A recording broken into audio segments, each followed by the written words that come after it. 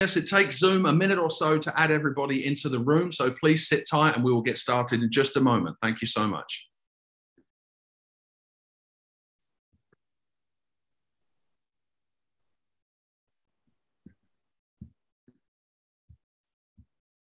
Thank you everyone for joining us. We're just giving Zoom another minute or so to add everybody into the room and then we will get started. Thank you so much.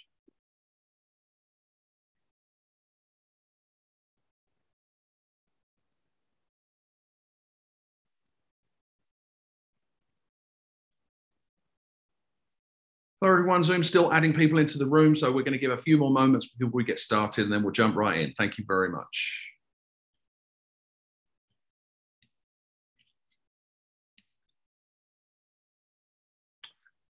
Okay, hopefully Zoom has had an opportunity to have everybody and anyone who joins late can catch up, I'm sure. We're going to go ahead and get started. We have a lot to get through.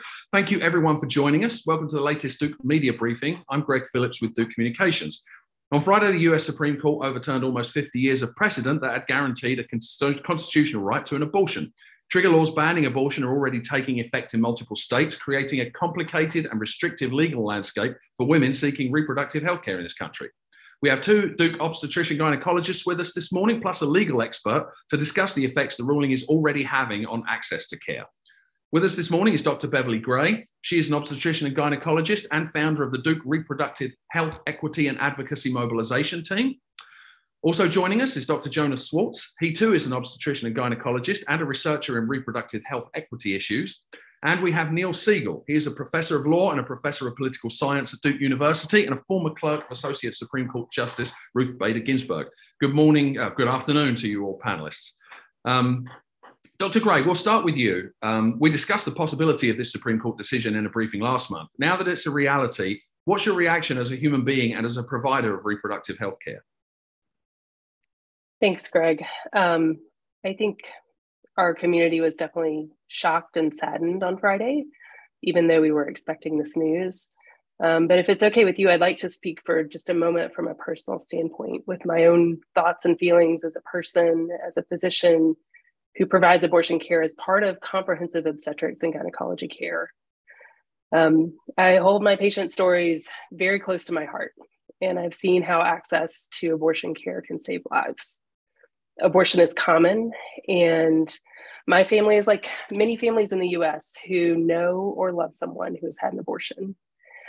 Back in the early 1970s, my grandmother was diagnosed with an unplanned pregnancy and cervical cancer.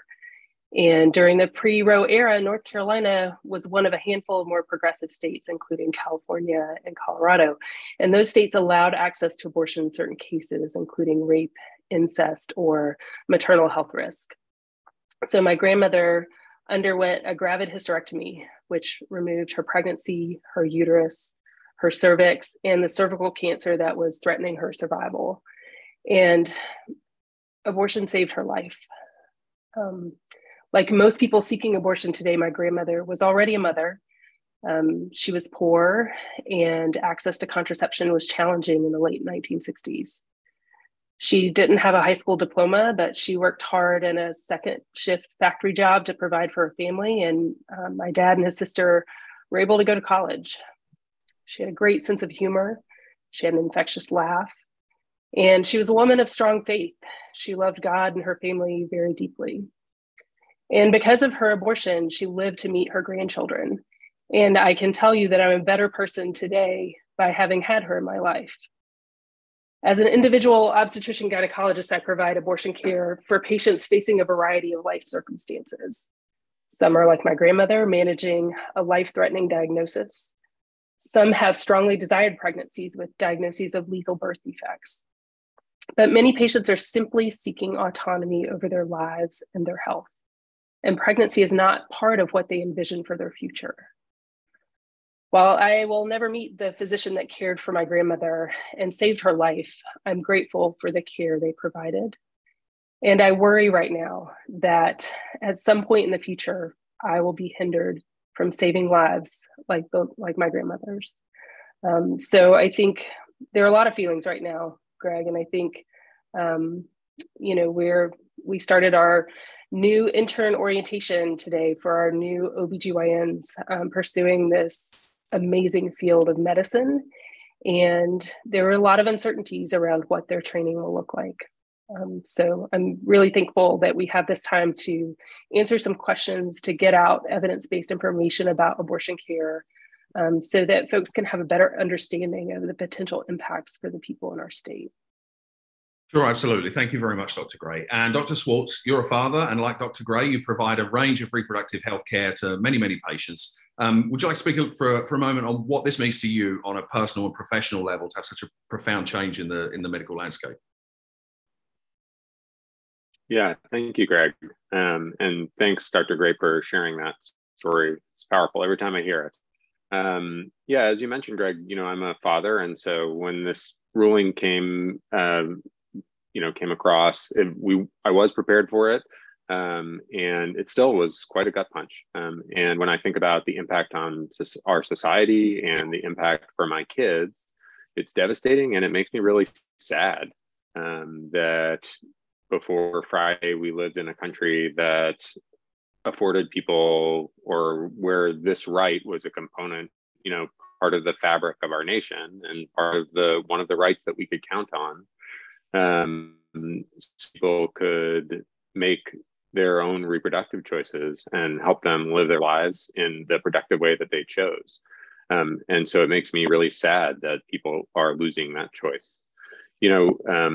The reason that I went into OBGYN, like Dr. Gray, was that I enjoyed sharing these moments of great happiness and also supporting people in moments of great sadness, right? It's an amazing career where you get to participate in a spectrum of emotions and a spectrum of medical experiences with people. And doing abortion care for that reason is really affirming care. You are able to sit down with someone, help them come to a decision that's right for their life. And then in providing either a medication abortion with pills or providing a procedural abortion, you can, in 5 to 15 minutes, help them achieve something that they want to in the future, help them, treat a medical problem. And that is really, really gratifying. It's an honor to be involved in people's lives like that.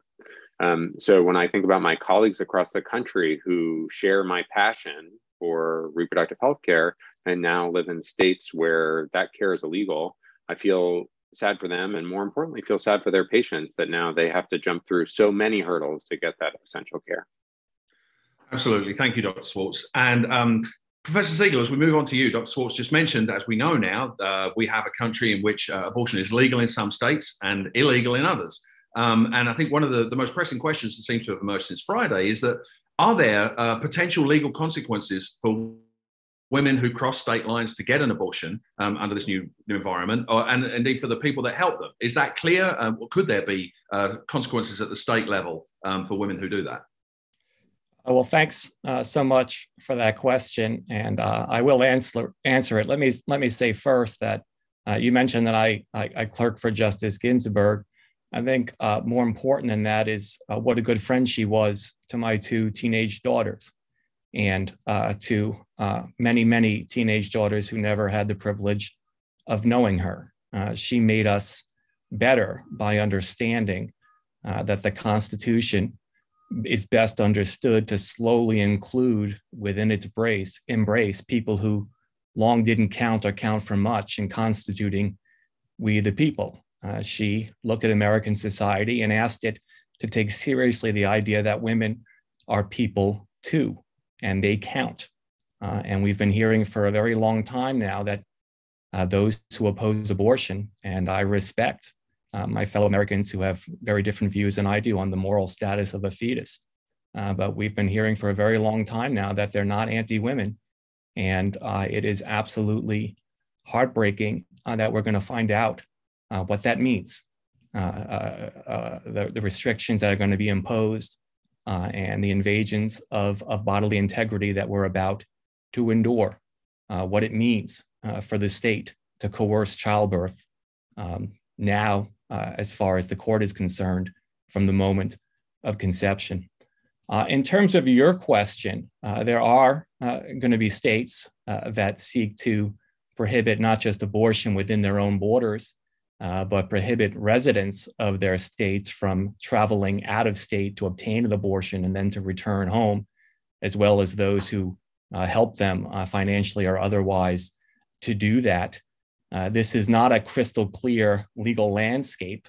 One would have to go back to the days of slavery to get the closest legal analogy I can think about, in which you have a country deeply divided over a moral question, and states are trying to regulate conduct that happens not just within their borders, but outside of it. There are some other analogies if we were talking about bootlegging, but nothing on the scale of what we're talking about right now. And I'm not saying the abortion debate is just like the slavery debate, but these are not normal legal times. This does not happen very often, that you have states trying to regulate conduct that takes place outside their own jurisdictions. I can tell you that the Supreme Court has protected what's called the right to travel. It's not mentioned in the Constitution. It's unenumerated, like the right to abortion, that the court has now said no longer exists. But the court has protected it going back to 1849, the right to travel. In the passenger cases, 1868, a case called Crandall against Nevada. These decisions were reaffirmed as recently as 1999 in a case called 𝐁𝐫𝐢𝐚 against 𝐁𝐫𝐢𝐚. And there are various components of the right to travel. The one that's most relevant to your question and most relevant to pregnant people who are seeking reproductive health care out of state because they can't get it in their own state is the right to enter and leave other states. And I can, with some measure of confidence, count to 5 on this Supreme Court to say that states are not permitted to prohibit their own residents from going out of state to obtain an abortion. The 3 dissenters, Justices Breyer, Sotomayor, and Kagan, and I assume Justice Jackson, who will soon replace Justice Breyer, is going to agree. I think they'll agree that it would violate the right to travel for states to do that. Justice Kavanaugh, in his concurring opinion in Dobbs, went out of his way, and I have it right before me, to say, may a state bar a resident of that state from traveling to another based on the constitutional right to go out of state to obtain an abortion? In my view, the answer is no, based on the constitutional right to interstate travel. So that's a 4th vote. And Chief Justice Roberts, who did not join Justice Alito's majority opinion, did not think the court should entirely overrule Roe and Casey, I would expect would agree with Justice Kavanaugh. So I expect there are 5 votes on the Supreme Court for the proposition that states cannot prohibit their residents from going out of state to obtain an abortion. But I can't tell you that there's a precedent on point. The court has not, to my knowledge, decided a case in which interstate travel is not simply banned, but banned for certain purposes. So there are arguments on the other side about what the scope of the right to travel is.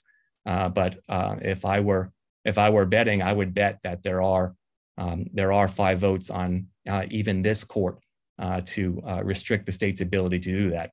And as a practical matter, I think it would be extremely difficult in most circumstances, although not necessarily all, for a state to go about enforcing such a ban, given that the sister state that allows access to abortion is not going to be cooperating with any kind of criminal law enforcement. Now, having said that, doctors who help patients travel out of state to obtain abortions, who's in charge of the medical licensing boards within the state that bans abortion? Are they? What kind of rules are they imposing? What kind of restrictions are they imposing on doctors? I think that's something that physicians are going to need to look out for in the days and months and years ahead. Absolutely. Thank you, Professor Siegel, for that comprehensive overview. And as the parent of a teenage daughter myself, I appreciate your recollections of Justice Ginsburg and the relationship you have with your daughters. We're going to open it up to questions now. Thank you to everybody who submitted questions in advance. We have a lot, and we'll get through as many of them as we can. You can also post questions via the Q&A window at any time. If you would like to ask a question in person, please raise your hand in Zoom, and we will unmute you when your turn comes around. If you're calling in by phone, you can raise your hand by pressing *9. Dr. Gray, I'd like to come back to you, and Professor Siegel just alluded to this. Can you talk a little bit about the impact of this decision on your profession, on people coming into this profession, and those of you who are currently practicing, albeit yourself and Dr. Swartz are currently in North Carolina, a state that currently does not prohibit abortion. But of course, thousands upon thousands of doctors are now operating in states where it's not entirely certain, I guess, what care they can provide legally. What is the kind of shock to your profession that this ruling has brought about, at least in the short term? I think it's a topic of conversation amongst professionals, a variety of different professional societies, and how we respond, how we move forward.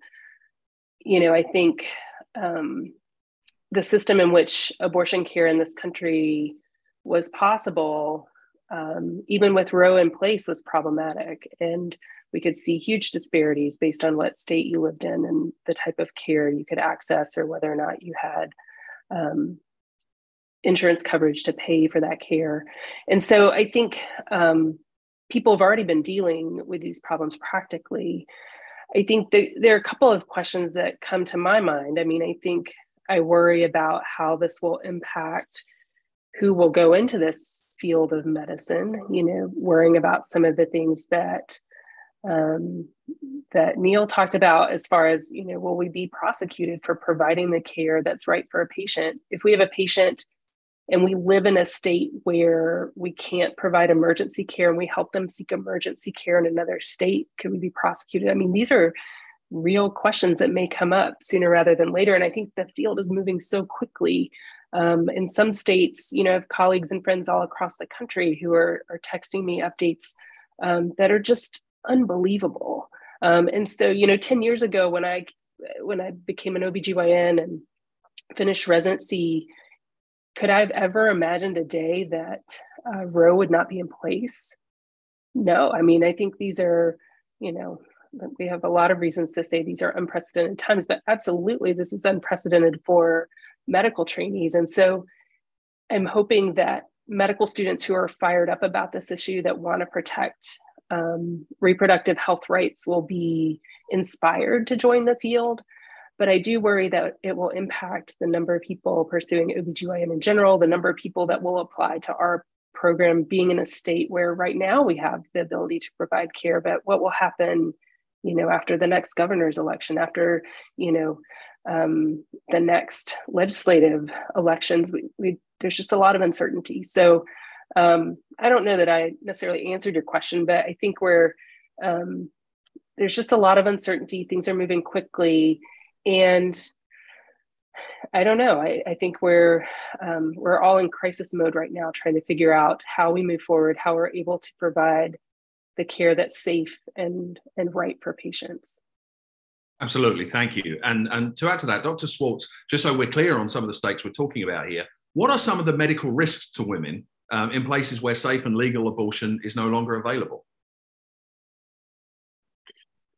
Well, so I think one of the most challenging circumstances that Bev alluded to is these cases of medical emergency or medically indicated abortion. And so we very commonly see people in our clinics who have some medical condition that means that abortion is safer for them than carrying the pregnancy to term. Now, abortion, we should say overall, abortion is really safe and abortion is safer than childbirth. But for these people, it is particularly risky to carry on with a pregnancy. And, you know, in many cases, it's a very, you know, it can be a sad situation for them because they, you know, this can be a highly desired pregnancy, which they're terminating for their own health. Back to the challenge, you know, I think the challenge is figuring out, well, what degree of medical risk is enough that you decide that it is a medical emergency? You know, what do you define as a threat to maternal life? Is it a 1% risk of death? Is it a 30% risk of death? Is it a 50% risk of death? Do you have to wait for someone to be actively dying, actively having their organs shut down or have a life-threatening infection before you can intervene? Or if you suspect that those things would happen, can you intervene before that? You know, I think we are trained to provide evidence-based medical care. And this is the only circumstance where I can think of that that states are taking away our ability to provide best evidence-based care. We know how to care for these patients, and we know how to help them make decisions that are best for their lives and for their health. And so we're put in a precarious circumstance, and our hands are tied, and we're not able to either provide the counseling or, more importantly, provide the care that's life-saving.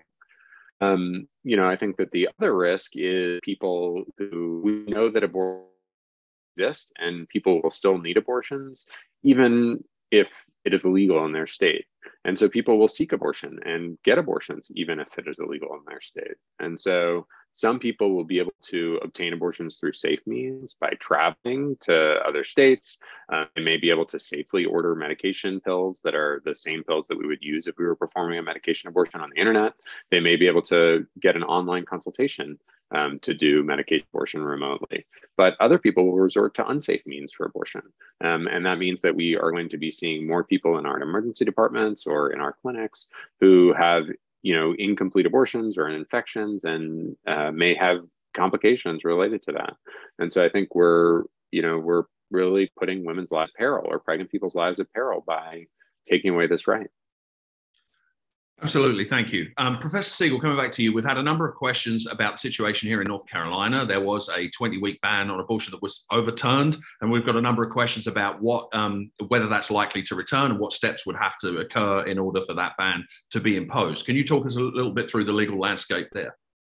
Sure. And this is actually, you would think there would be an obvious, straightforward answer to all of this, but there's not a lot of case law. I was able to find a case from DC going back to the 50s, but this is the way I understand it, which is that Judge Osteen, I believe it was March 25 of 2019, he entered an injunction. He enjoined that North Carolina law from operating insofar as it prohibited abortion before fetal viability. And so what would have to happen now, I think the best view is not for the legislature to need to repass it, but that for the litigants in that case to go back to court, to go back to Judge Osteen and ask, based on Dobbs, that the injunction he previously imposed be dissolved, and the statute, after the dissolution of the federal court injunction, would come back into effect. Gotcha. Absolutely. Thank you very much for that. Dr. Gray, coming back, we've had a number of questions involving abortion pills. These are obviously, demand has already started to skyrocket, and we've had a number of questions for what the process is, particularly for a woman in North Carolina, and right now, what kind of circumstances those are usually prescribed, and how a woman goes about actually, acquiring them. So there are two options for first trimester abortion, either a medication pill or abortion pill, or a procedure in the clinic. And patients have a variety of reasons why they might choose one option versus the other. Both the abortion pill and the procedure, they're the same. It's the same process. If you were to come into our clinic with a miscarriage, we would manage it the same way with the same medications and the same exact procedure. And so for folks who are seeking a medication or an abortion pill to manage their early pregnancy, they can have that up through 11 weeks of pregnancy. In North Carolina, there's a 72-hour waiting period. So patients would have to call their clinic, would have to undergo state mandated counseling that has to be provided by a medical provider, either a nurse or physician or nurse practitioner, and then wait 72 hours for an appointment. Typically, they come in and they are seen in clinic and go through a lot of information and counseling about the process. They take a pill in the clinic that's given by the physician. And then they use a medication at home, which causes a process similar to a spontaneous miscarriage.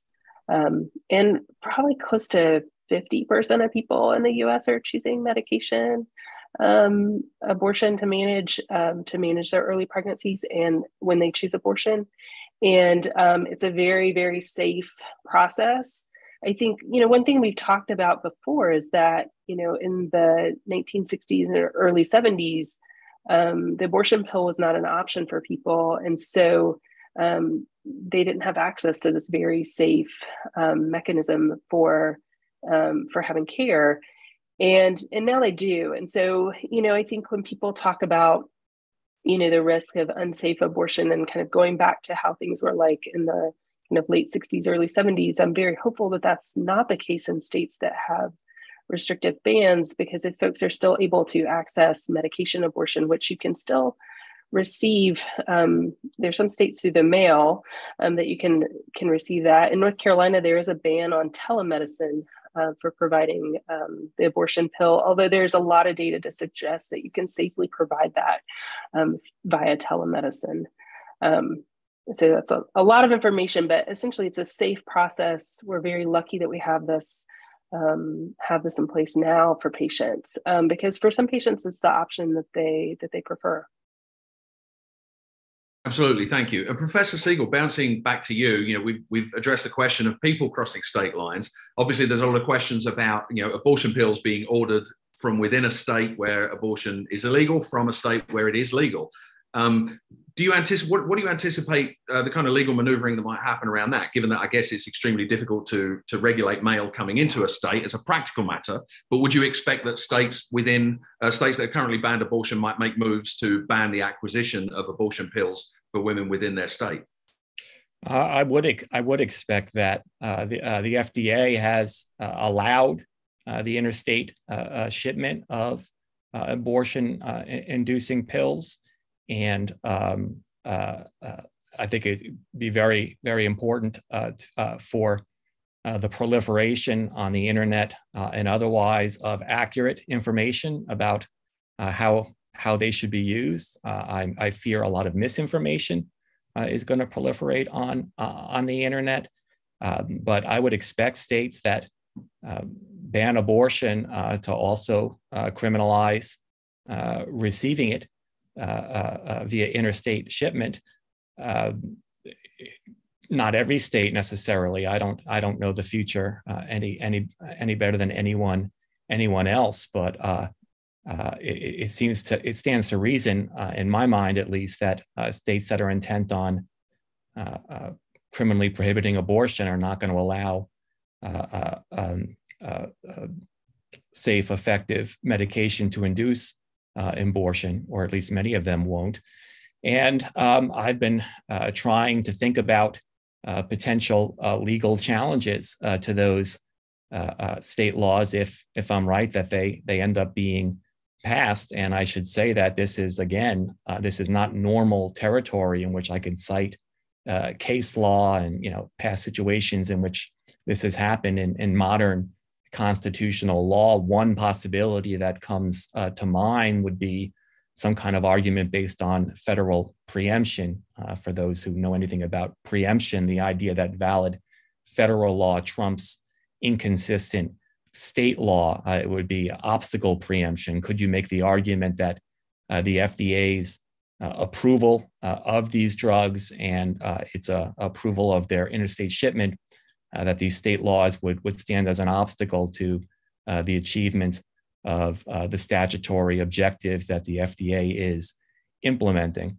I do think there is a plausible argument under the court's preemption doctrine that obstacle preemption would be an available argument. But having said that, I'm not at all confident that there are 5 justices on the current court who would agree with that assessment. There are really 6 who are skeptical of the power of the modern administrative state, and there are a variety of doctrines that could be invoked to support the conclusion that Congress can authorize this, but the FDA cannot. There's something called the major questions doctrine.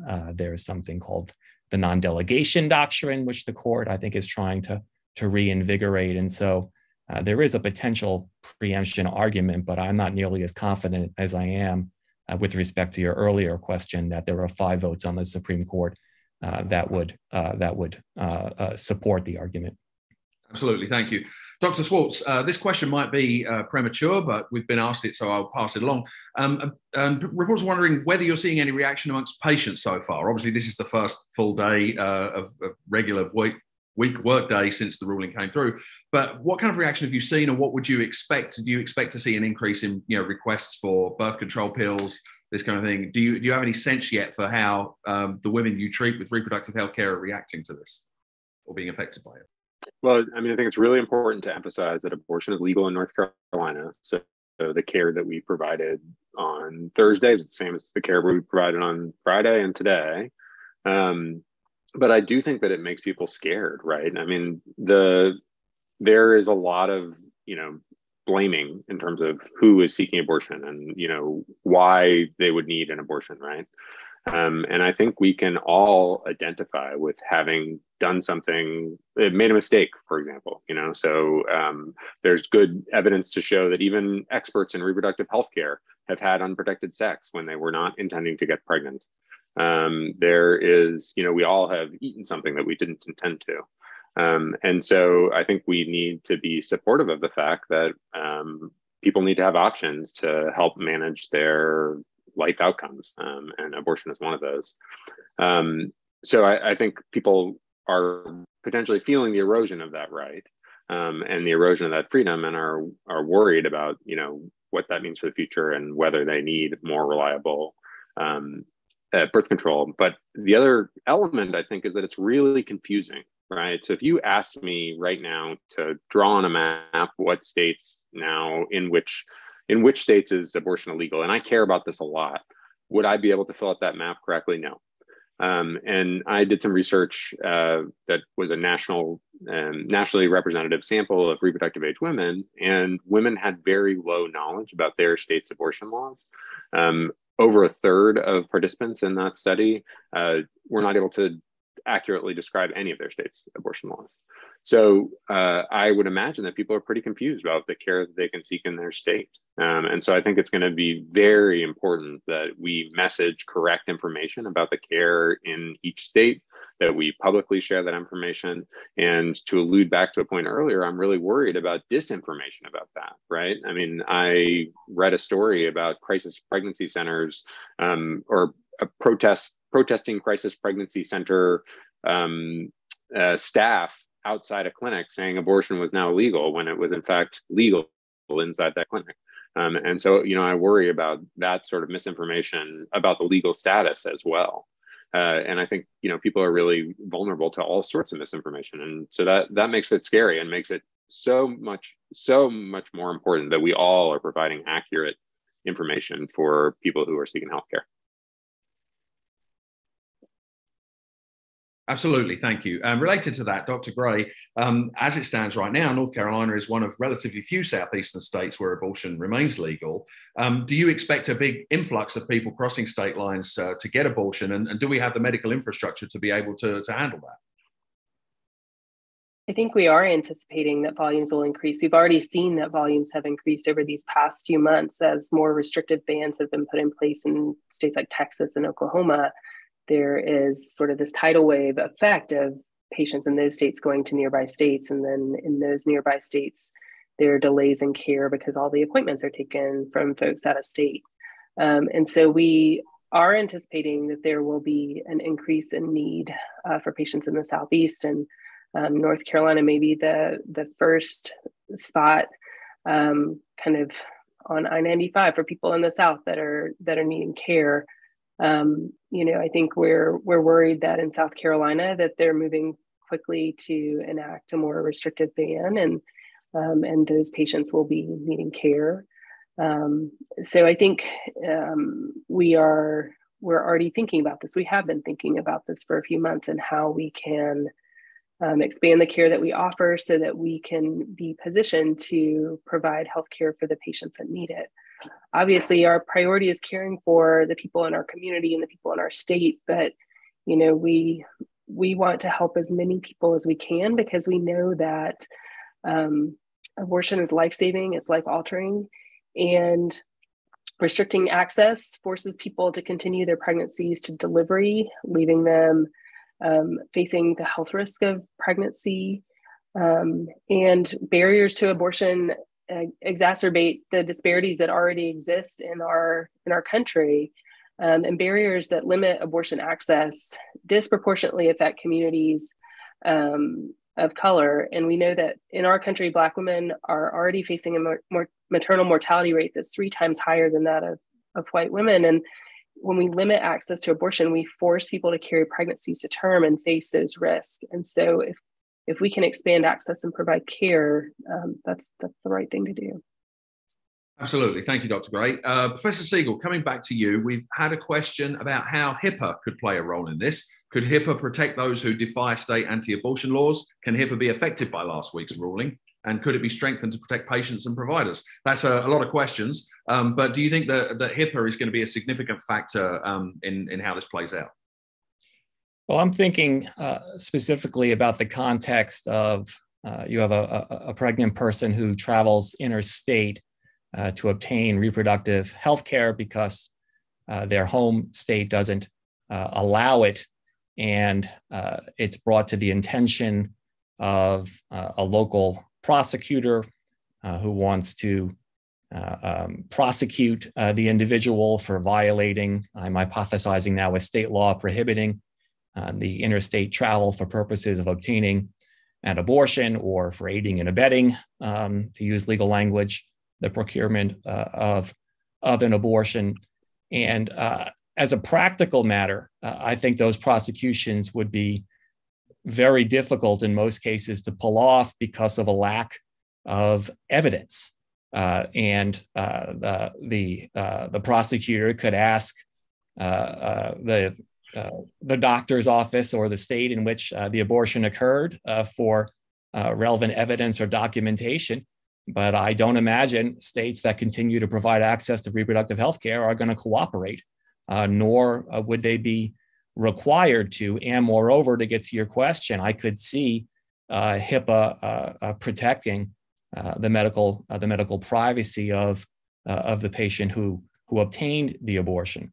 Now, I am no HIPAA expert. I even sign the forms every time I go to Duke Hospital and don't read the HIPAA consent form, but it does provide a substantial federal protection for medical privacy. And I would imagine, although I don't know, that it could be strengthened even more, although I don't see that happening in Congress without the termination of the Senate filibuster as to legislation, given disagreements about abortion between the two parties in Congress. But I would expect, again, without being a HIPAA expert, that medical privacy, as well as just the refusal to cooperate of sister states that provide access to reproductive health care, would provide a lot of legal and practical protection to people who do travel interstate to obtain an abortion. Absolutely, thank you. And certainly we will be having briefings in the day and weeks to come to address some of the political aspects of this. Dr. Schwartz, for the moment, I'd like to come back to you. We've had a number of questions on how this could affect in vitro fertilization, those pregnancies and care of those women. Can you speak a little bit to that topic? Yeah, I mean, I think it's a very interesting area and challenging area. So in vitro fertilization, an egg and a sperm are joined outside outside a person's body. They're, it's make a test tube baby, and you make an embryo, and then sometimes they test some of the cells in those embryos to determine whether they are likely to carry on and be successful pregnancies.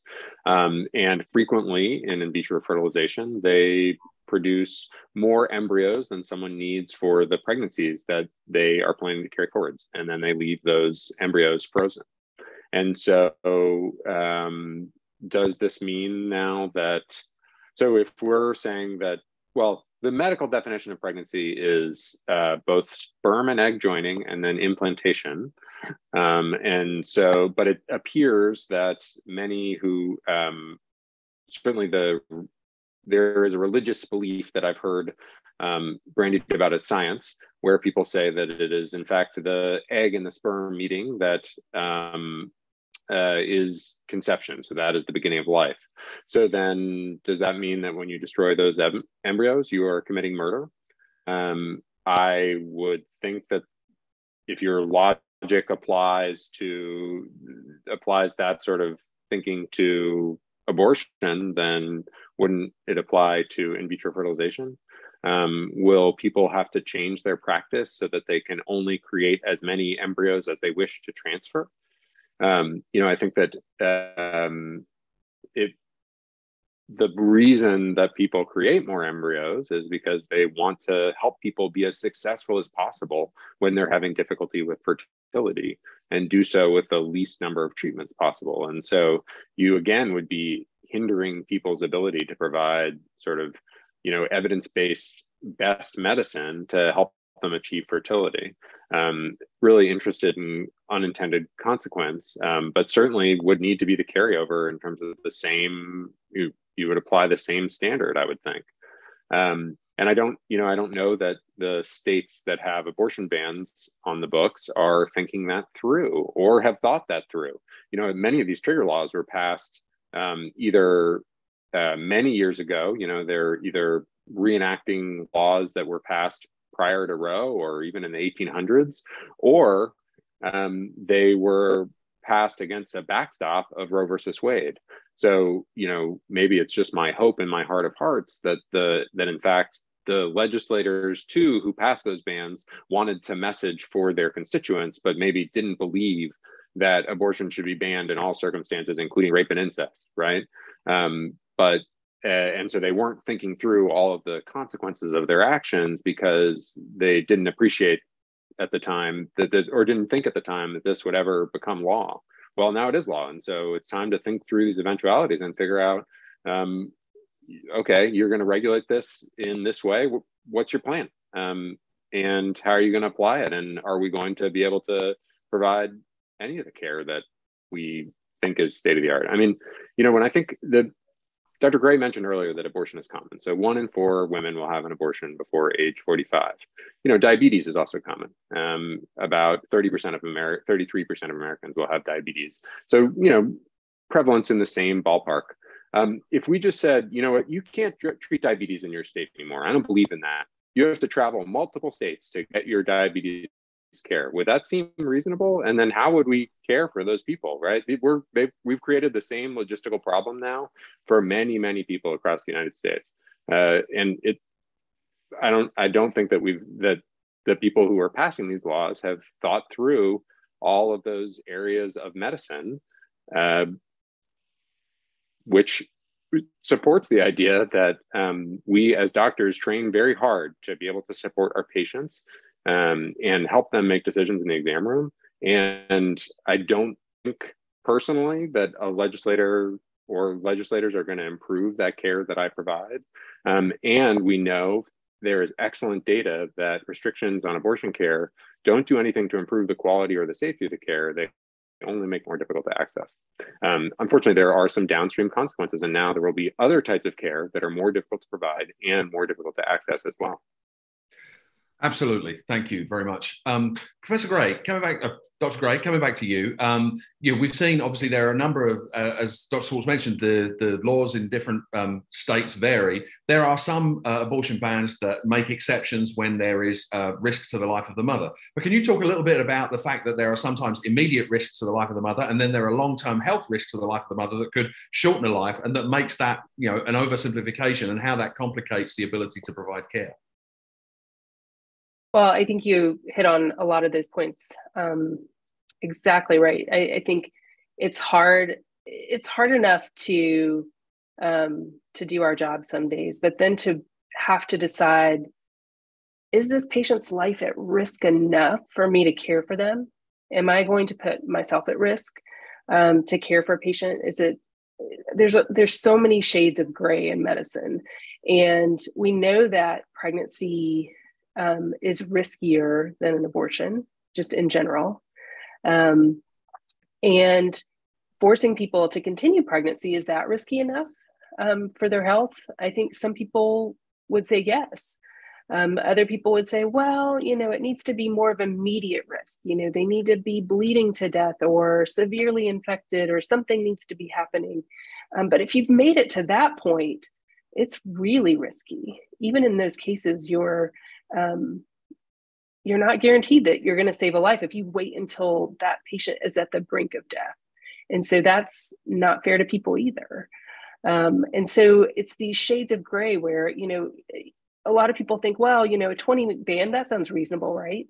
But, you know, at 20 weeks, a patient might just be developing enough impacts from their heart disease or their cardiomyopathy or their other underlying medical issues that are causing them to have organ failure, that are causing them to need to be in the ICU to stay alive.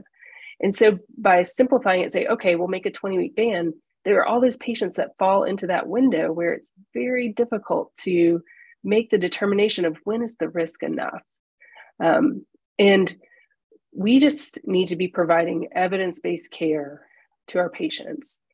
But instead, we're forced to learn the law in ways that I never would have anticipated having to learn the law when I went into medical school. I went to medical school. I did not go to law school.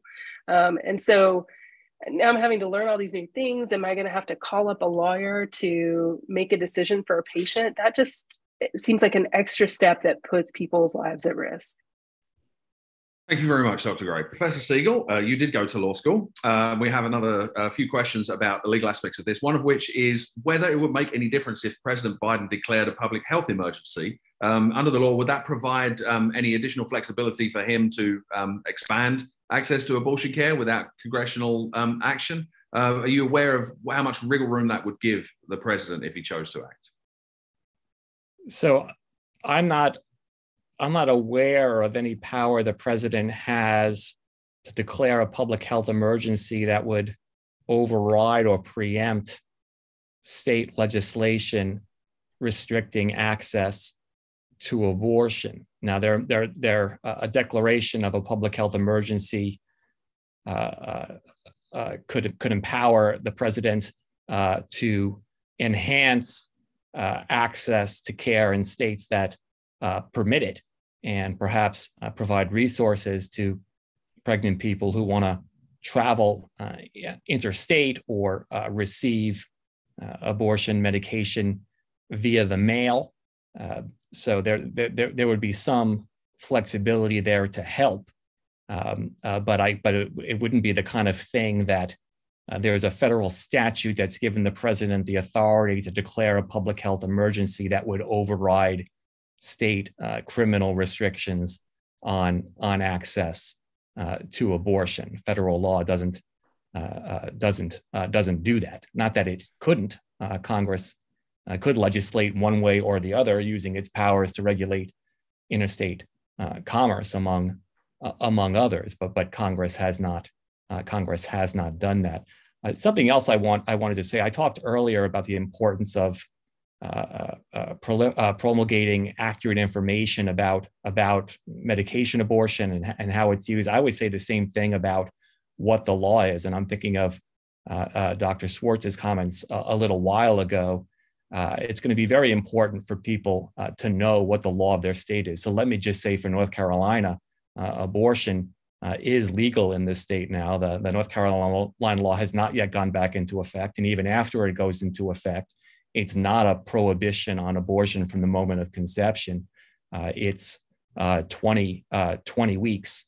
And then even after 20 weeks, there are exceptions for an immediate risk to life or impairment of a major bodily function. Now, what all of that means, to speak to what Dr. Gray just said, I do think there are going to be many more lawyers and hospitals like Duke's advising many more doctors about what such language in different state laws means, and it might not mean the same thing in every state. Absolutely, thank you. Dr. Schwartz, coming back to you, Professor Siegel just mentioned the previous and likely to at least be an attempt to reimpose this 20-week ban in North Carolina. Can you talk a little bit about the problems with that from a provider standpoint?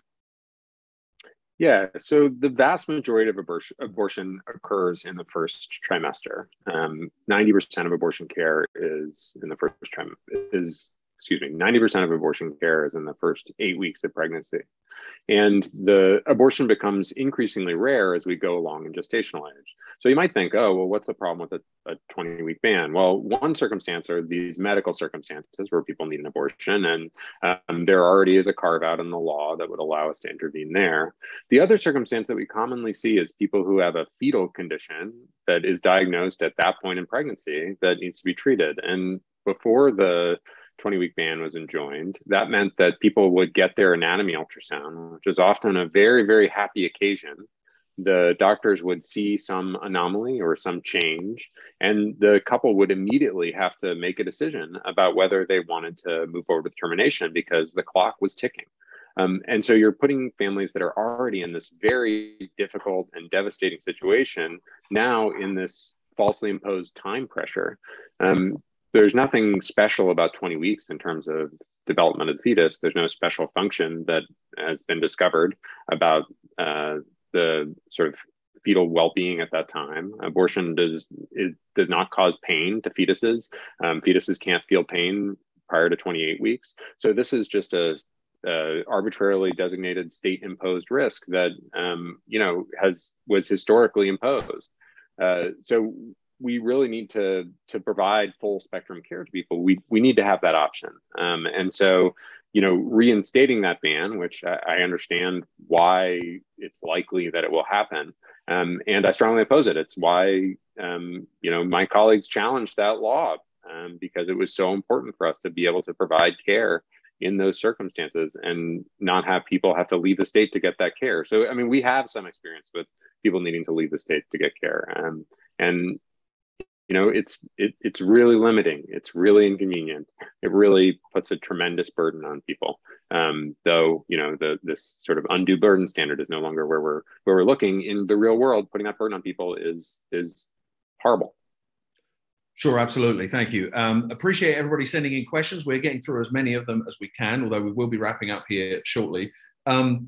Dr. Gray, you touched upon this earlier, but we had a direct question about it. Could you talk a little bit about how restrictions on abortion tend to enhance healthcare inequities for people of color and broaden the gap in access to reproductive healthcare more generally?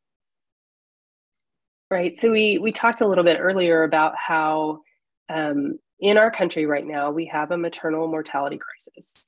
And if you're a Black woman in this country, your risk of death during pregnancy is 3 times higher than white women.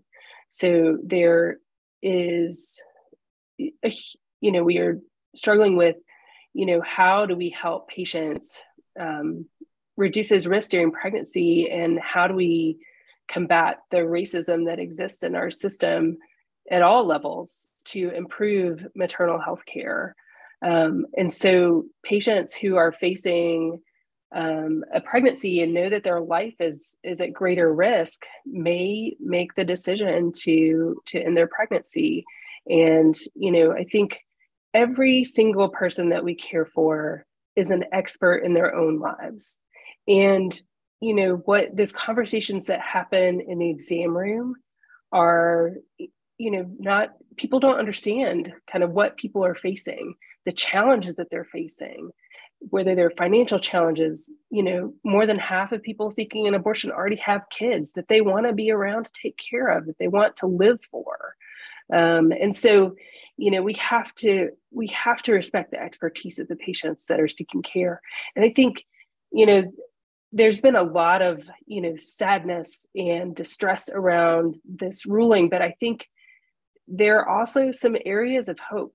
There are communities that can be the experts in how we restructure how we provide care in this country. And that gives me hope that there are people out there that are experts in their lives that can help us create solutions that impact the people that need them the most.